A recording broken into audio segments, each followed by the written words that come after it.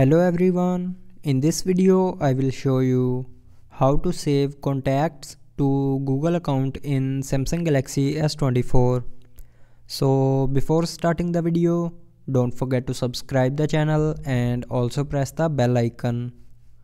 So first of all, open app gallery and then open the contacts app.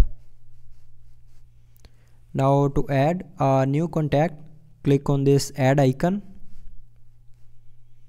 and then to save that contact to Google account, click on save contact to, and from here choose your Google account. Now after choosing the Google account, add the name and then enter his phone number.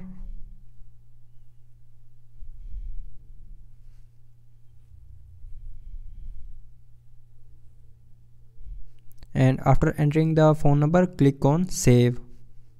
Now this contact is saved in Google account. So that's how you can save contacts to Google account in Samsung Galaxy S24.